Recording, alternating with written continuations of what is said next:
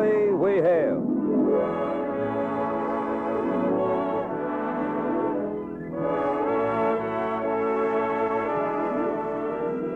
And now another Proudly We Hail, one of radio's outstanding dramatic half hours, starring Lee Tracy, and presented transcribed by your Army and your Air Force.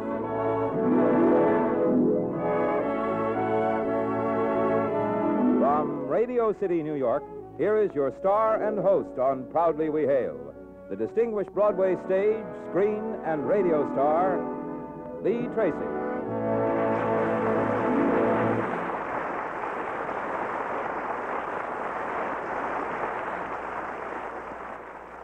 Thank you, Kenneth Banghart, and hello, everyone. Welcome again to Proudly We Hail. To the Orient for our story, eh, Lee? That's right, Ken, to the fabulous East Indies. For a story about a sea captain, his men and his ship, a beautiful lady, and several characters you'd hate to meet on a dark night. It's a tale guaranteed to keep you on the edge of your seat. We'll be ready for the first act after your message, Ken. You young men who graduated from high school this year, there's a chance for you to get ahead fast in our great Air Force. Air Force enlistments have been restricted for a long time, but they're open again now. And remember, the sky's the limit in the United States Air Force. Visit your United States Air Force recruiting station today. Get all the details.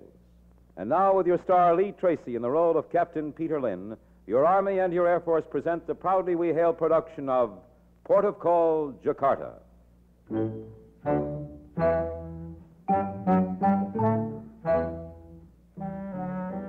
This is a story about a man named Peter Lynn, who was owner and master of the schooner Albatross. Our tale is taken from the remarkable journal he kept back in the days before the advent of the steamship, when every vessel wore her canvas proudly. Helmsman, how does she read now? Low by northwest, sir. Keep her at that. Aye, sir. If this wind holds, Mr. Bowen, we'll weather bank her by daybreak. Wind or no wind, Captain, we could show our stern to anything that Spangler sent after us. Your optimism is fine, Mr. Bowen, but your logic is off course. If the wind veers, let me know. I'll look in on our passenger for a moment. She's your ship. Aye, Captain. Begging your pardon, sir, but ain't he the one? He's the one, all right, Croft. Forcing his royal nibs into the water the way he did. Why, the crew still fit the bust. A fair perishing sight it was.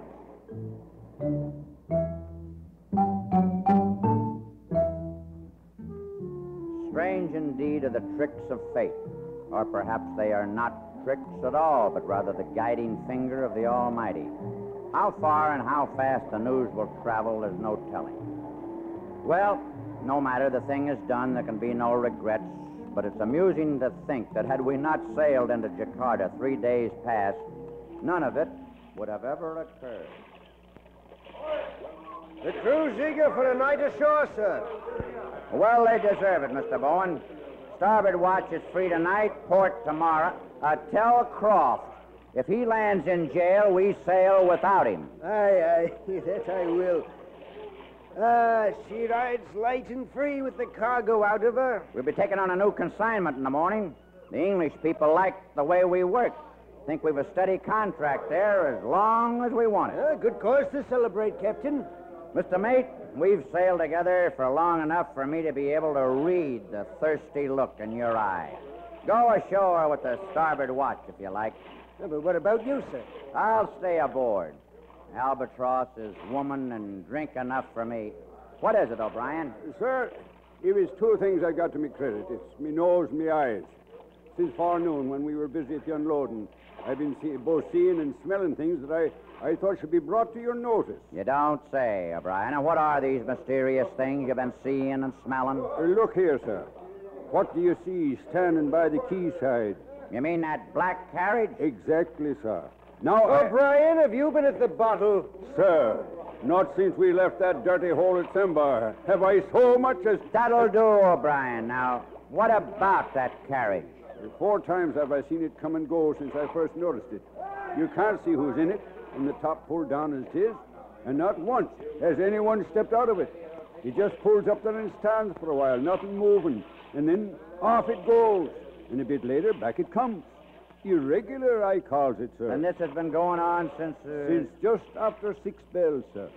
Thank you, O'Brien. As you say, your eyes and nose do you credit, but I'll say your curiosity is larger than both. Aye, sir.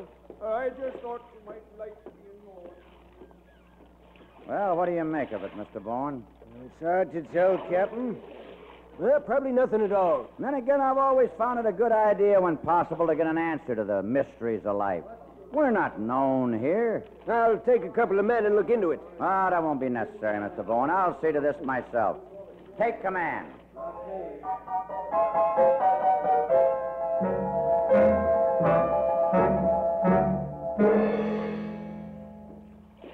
Is there something that you... Oh, I beg your pardon, madam. Allow me to introduce myself. I'm Captain Lynn of the ship in which you seem to have some interest. Or am I wrong? How do you do, Captain? I do hope you don't think that I seem to have startled you, madam. Forgive me. Now, is there any way in which I can be of service? Well, you sail for Singapore soon? That's right, but may I ask how... How soon? 2 or 3 days, all depending... Would you take a passenger? A passenger, madam? What passenger? Myself. Well, would it not be better, madam, to go by regular ship? I have no accommodations, especially... Oh, no, please. I'm sorry. I can't explain. I heard from a friend that that's where you're bound, and I desperately want to go there. I must go there. You're in trouble, madam? Oh, no. I mean... Oh, please don't ask these questions. Since this morning, I've been trying to get up enough courage to speak to you. I can pay anything you ask within reason. May I ask what there is in Singapore that's so pressing? Friends. Blessed friends. And here there are none? None. Only people to spy on me. I see. Is it right to say that in taking you there'd be a certain amount of risk involved? Oh, only if he... Well, if you took me and no one knew of it, there would be no risk. But the chances of someone not knowing it would be rather slim, huh? I don't know. I have no right to ask you that. Yes, there would be a risk, a terrible risk. It's only right, madam, that if I must take such risk, I know from where it comes. I'm responsible to my crew and my ship. Well, there's no time to talk now. I was just leaving when you came. Could I meet you here tomorrow night, say 9 o'clock? I'll tell you everything then. If you like, I can meet you where it's more convenient. No, this will be convenient. As you wish, madam. Right now, I can promise you nothing. I understand. Thank you for listening to me, Captain. Until tomorrow night. Good evening, madam.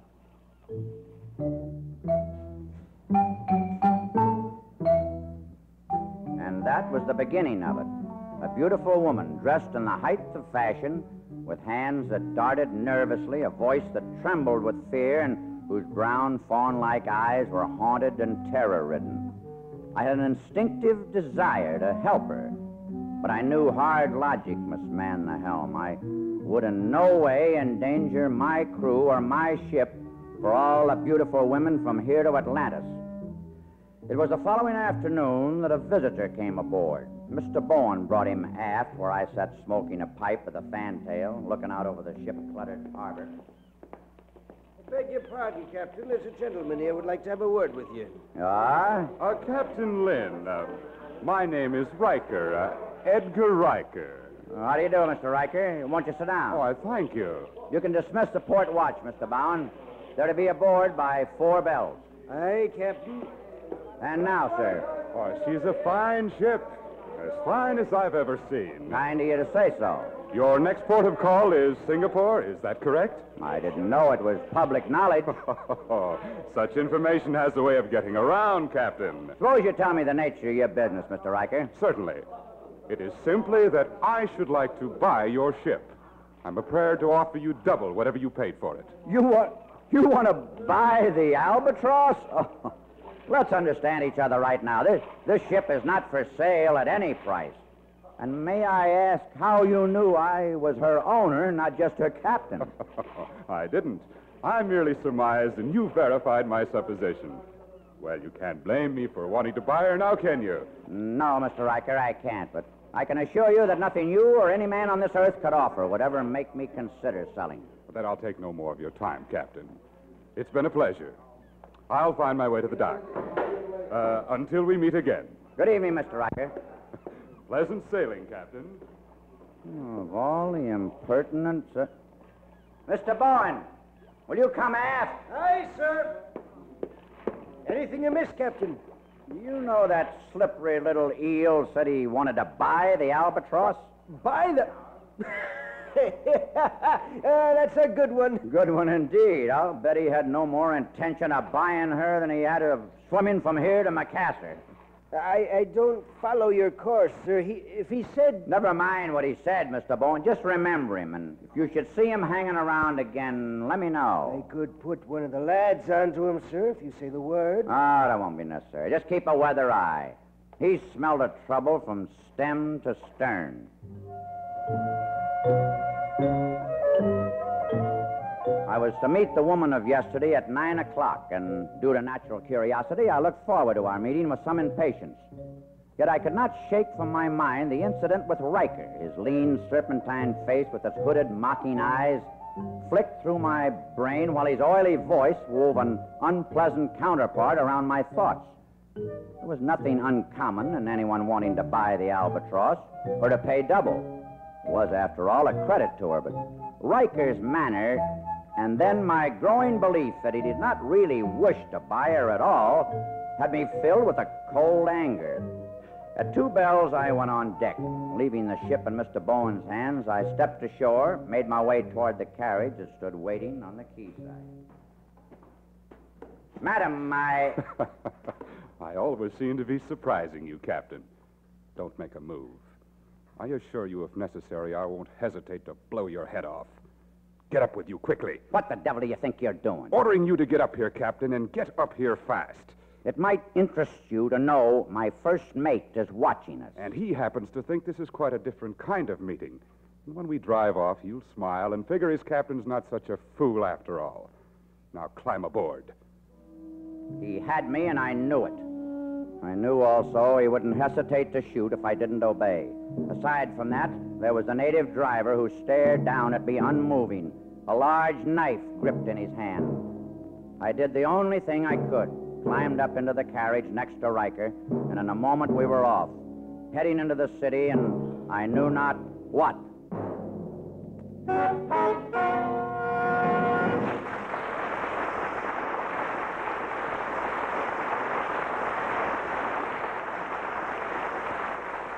Lee Tracy, starring in the role of Captain Peter Lynn in the proudly we hail production of Port of Call, Djakarta, will return in just a moment for the second act. The United States Air Force has a good deal for veterans. Just listen to this.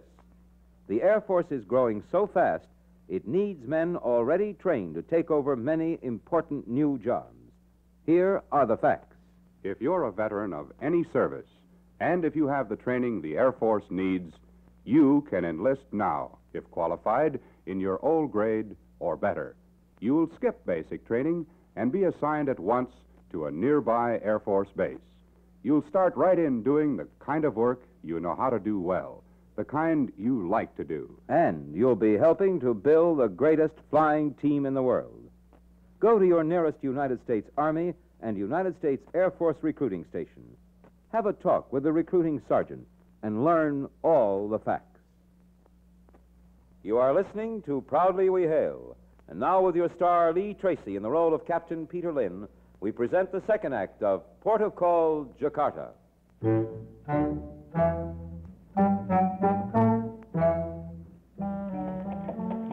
We rode in silence, twisting and turning through streets little better than alleyways, and came at last upon a long, sloping hill that turned sharply into a drive. Mr. Riker did not take his eyes or his gun off me from start to finish. The drive we entered was long and hemmed in by floral growth. It swept gradually inward. As the carriage slowed, I caught a dark glimpse of a dwelling, knew the journey was over. You may get down, Captain. Riker, what the devil took you so long? Sorry, sir. Everything's in order. Bring that fancy pants bilge rat in here. After you, Captain. With Riker's gun prodding me in the back, I walked toward the open doorway and the raging character who stood framed within it. He was round and squat and bald, a toad of a man, almost as wide as he was tall. By the flickering torches that stood out like gaffs on either side of the entrance, I saw the wild light of madness reflected in his bulging eyes. Take him in the den. To your right, Captain.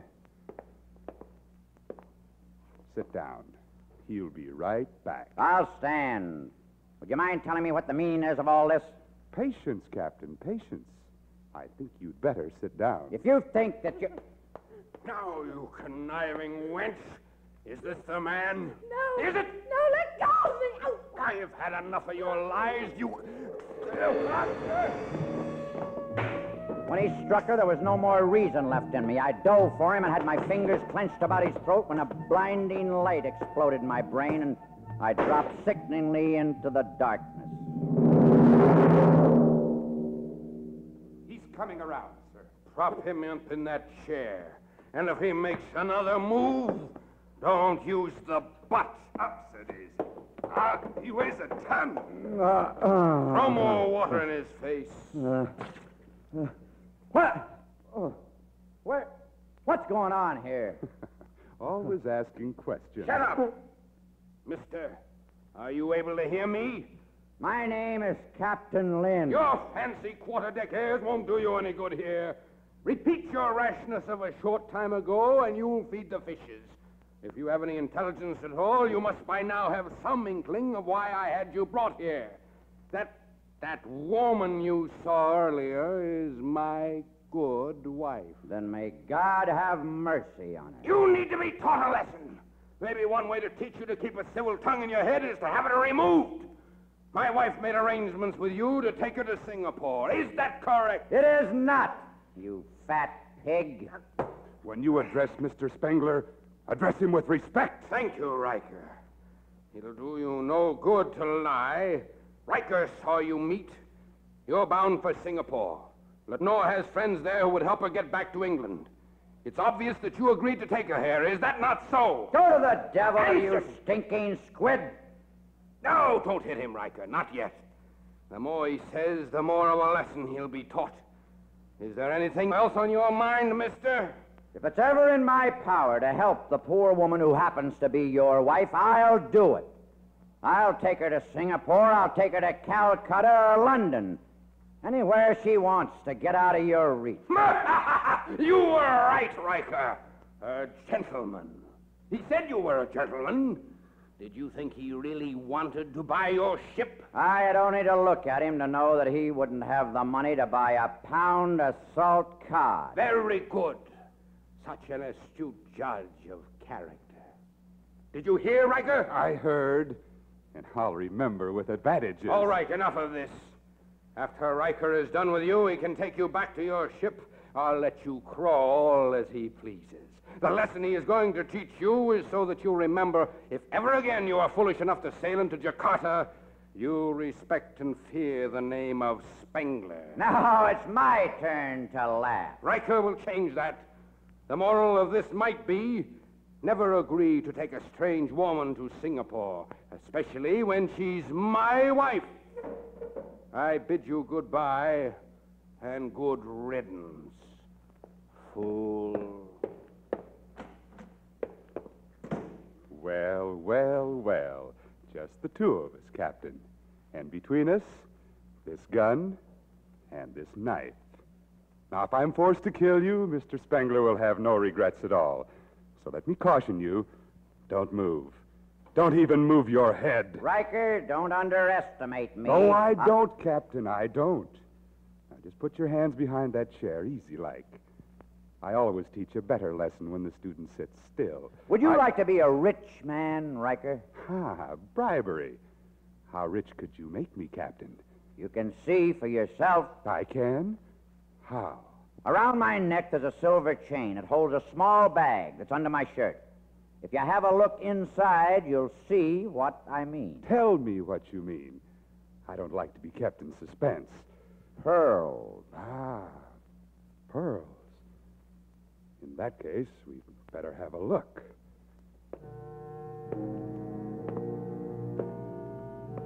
I wanted him in front of me, close to me. The lure had worked.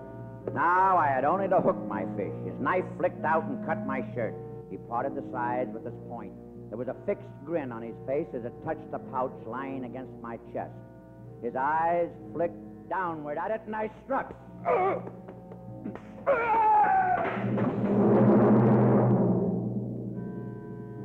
I made short work of Mr. Riker. As I flung him across the room, his limp body crashed through the window, and I knew I had no fear of any interference from that quarter. I picked up his gun and prepared to go hunting.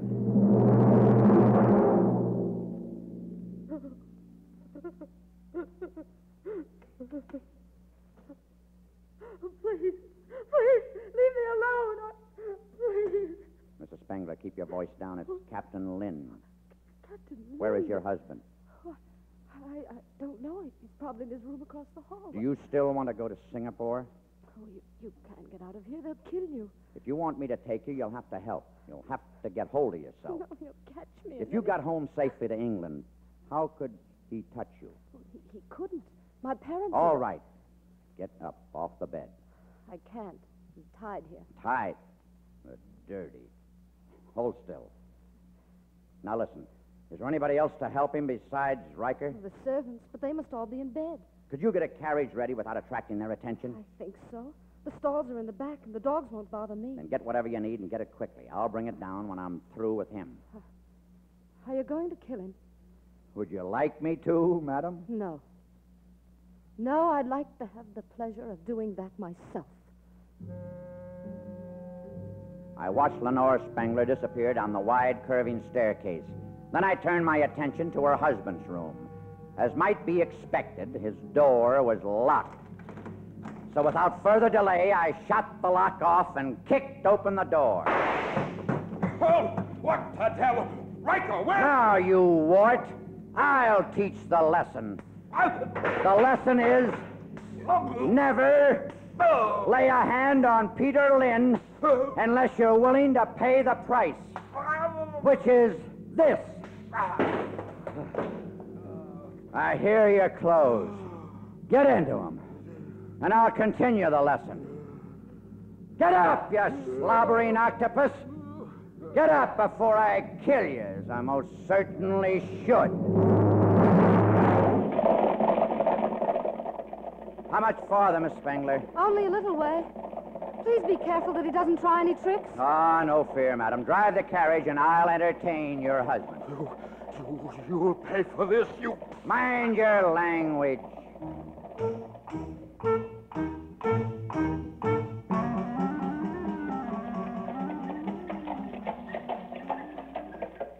Mr. Bowen! Ahoy, Mr. Bowen! Captain! Come to the carriage! All right, now get down, live. Wait a moment, madam. My mate will aid you. Mr. Bowen, see to the lady here. There's luggage in the rear. Aye, Captain. Foul weather, sir? A touch, but the wind changed. Move, you fat-bellied pirate. I was getting a mite worried, sir. Good of you, Mr. Bowen, but no need. Is the port watch aboard? Oh, yes, sir. Croft? Well, in a manner of speaking, sir. Good. Soon as you've sewn Mrs. Spengler to my cabin, rouse all hands. We sail at once. At once, Captain. What's your step, madam?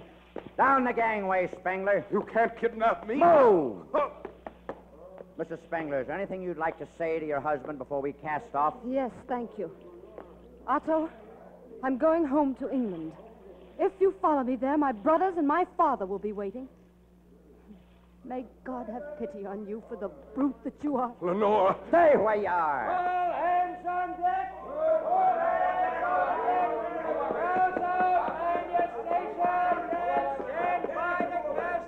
You think you can get away with this?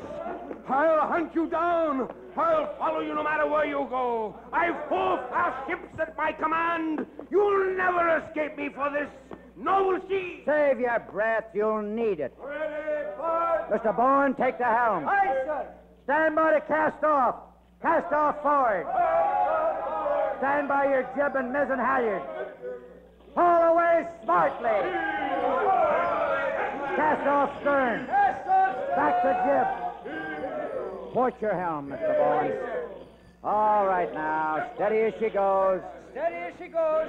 Now, sir, tell me, can you swim? You've reckoned with the wrong man. I said, can you swim? What the devil if I can? Well, here's your chance to prove it.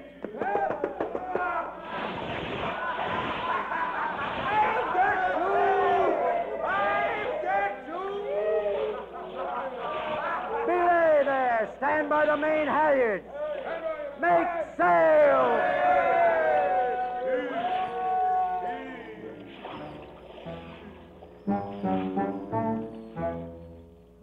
The tide was on the ebb and drew us strongly toward the open sea.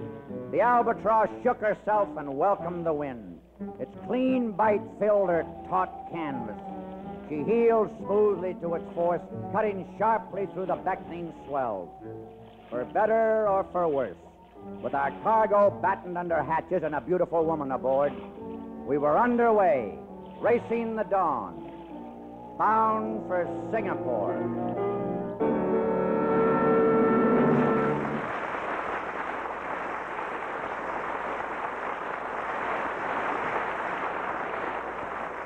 Our star, Lee Tracy, will return in a moment with a word about next week's show. Here's good news for you young men who graduated from high school in the class of '51. You have a chance to join the world's greatest flying team, the United States Air Force.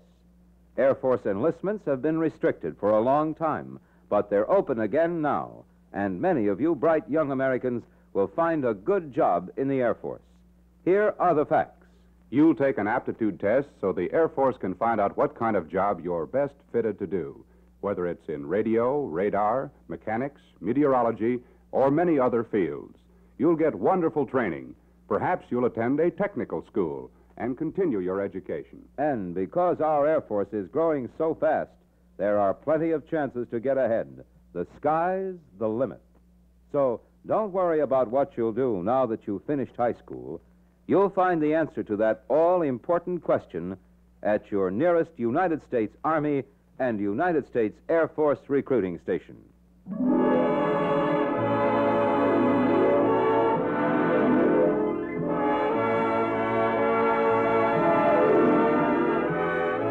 This has been another program on Proudly We Hail, presented in cooperation with this station by the United States Army and the United States Air Force Recruiting Service. Proudly We Hail stars Lee Tracy. Port of Call, Djakarta, was written by DeWitt Cup. The music was composed and conducted by John Guarnieri. This program was produced under the supervision of Charles and Rogers Productions and directed by Charles Wilkes. This is Kenneth Banghart speaking, and here again is your host and star, Lee Tracy.